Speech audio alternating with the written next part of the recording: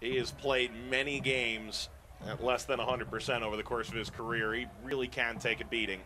Herzog throwing. Across the face of goal and headed to Cochran.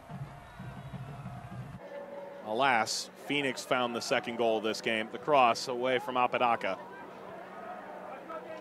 Cross field, Janjigian! And Lubin guarding the post. Ability to close things out and truly execute. Phoenix, one of the best in the USL Championship in that situation. Maybe we'll look to get someone on ahead in the box. Good ball in, and it is perfectly delivered.